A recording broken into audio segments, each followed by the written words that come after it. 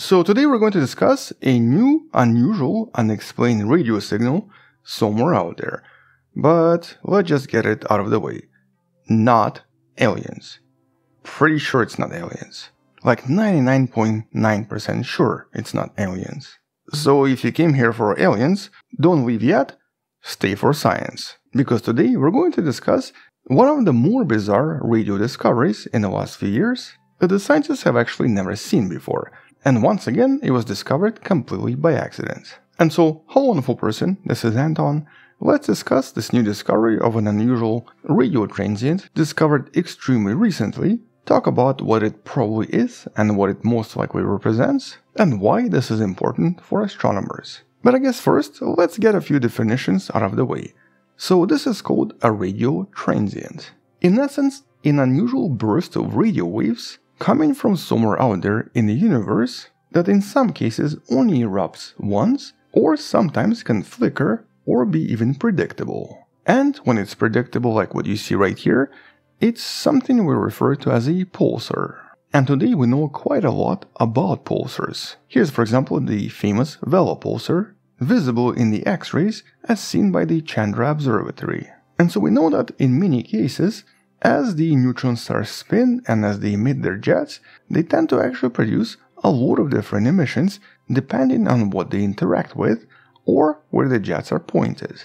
And so in many cases, repeated radio transients are essentially almost always neutron stars. But in pretty much most cases, these neutron stars spin pretty fast. And that's because they're really small in size and because of the conservation of angular momentum.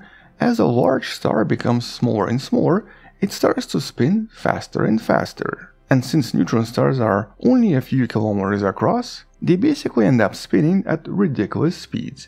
Many of them spin hundreds of times per second, which means that radio pulsations come to us several hundred times per second as well. These are usually called millisecond pulsars. But in one of the recent studies, the scientists discovered something we've really never seen before. Because despite being a radio transient, it seems to have a very strange cycle. A cycle that seems to be at least 54 minutes long, but also seems to change quite dramatically over time. Sometimes it seems to emit a lot of really long, bright flashes, sometimes fast and weak flashes, and sometimes it does absolutely nothing. Which means that the researchers just discovered the strangest radio transient we've seen in a very long time. Something that you're going to see appearing in this image right here, and something that nobody right now can explain. But it's most likely, at least according to the scientists, some kind of a neutron star. Although out of approximately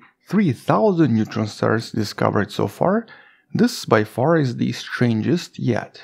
Because if it is a neutron star, it seems to be spinning super slowly. Instead of spinning like hundreds of times per second, it basically takes 54 minutes to spin just once.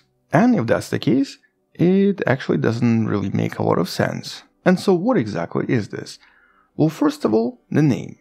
It's currently known as ASCAP J1935 plus 2148. And the numbers here are important because they actually show the location. And the location is extremely close to another source, SGR 1935 plus 2154. And if you've never heard of this, check out one of the videos in the description because this is basically one of the biggest discoveries in radio astronomy. It's a fast radio burst that came from right here in the Milky Way from an extremely famous magnetar. And so that's basically how this other source was discovered.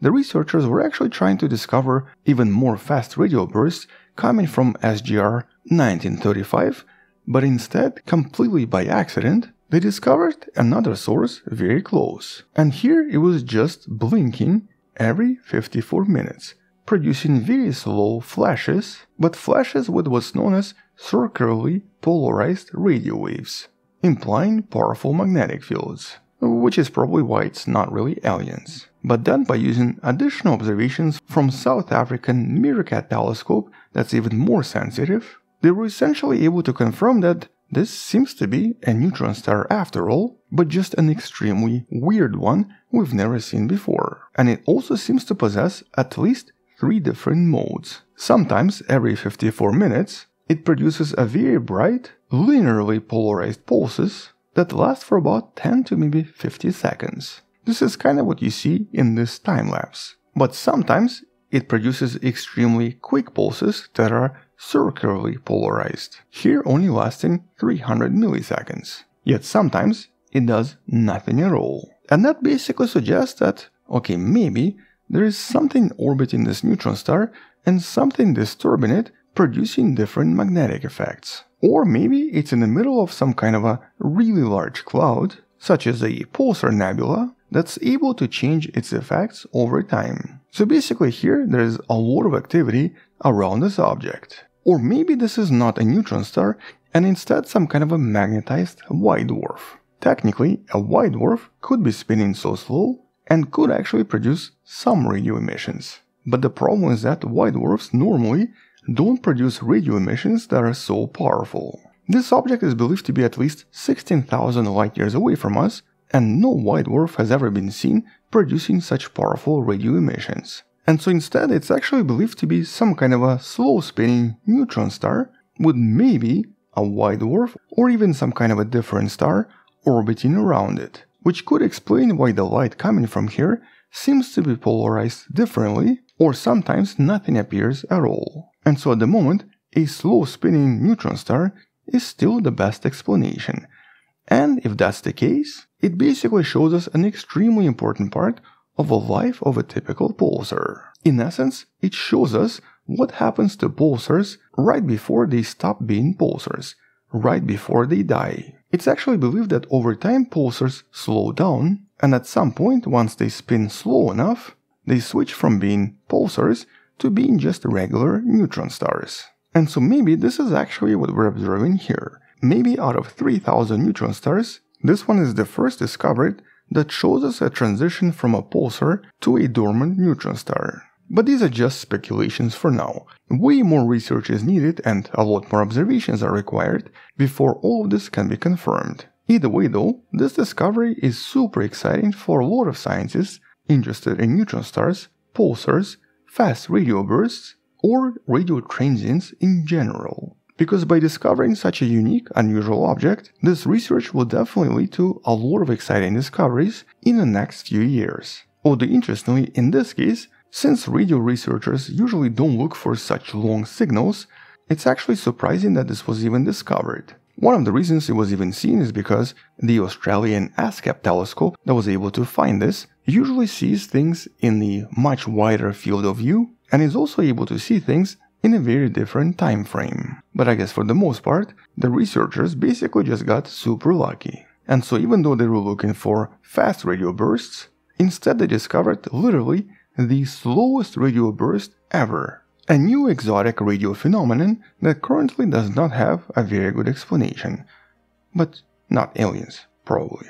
Although as a side note, this is actually not the only such object known to us. At least 3 similar phenomena have been discovered before, which are now referred to as long-period radio transients. Objects that emit very polarized light, lasting for tens of seconds, or even several minutes, separated by relatively long periods in between. And because this object was also able to produce relatively fast radio bursts, here the scientists don't think it can be anything but a neutron star. Based on the emissions in milliseconds, this basically constrains the total size of this object, so it can only be maximum of a few kilometers across. Or basically because of the speed of light, the maximum size of this object is just a few tens of kilometers. While at the same time, because the scientists observed several pulses, and those pulses changed with time, it actually suggests some kind of a change in the region around this object, implying physical changes, possibly from some kind of a plasma or some kind of a gas surrounding this object. And so basically here, in order to learn more, and in order to find out exactly what this is, scientists would have to observe this for at least a few more months. And so at least for now, we're going to assume that it's most likely a neutron star, or maybe some kind of a really exotic, unusual object we've only seen before 3 times. Either way though, a super exciting discovery and yet another anomaly or another mystery to solve in the next few years, and something else we're going to be discussing in some of the future videos once someone figures out what's actually happening here. Until then, check out some of the previous videos on similar topics, including things like orcs and fast radio bursts, in the description below. Thank you for watching, subscribe, share this with someone who loves learning about space and sciences, come back tomorrow to learn something else, support this channel on Patreon by joining a channel membership or by buying the Wonderful Person t-shirt you can find in the description. Stay wonderful, I'll see you tomorrow, and as always, bye bye.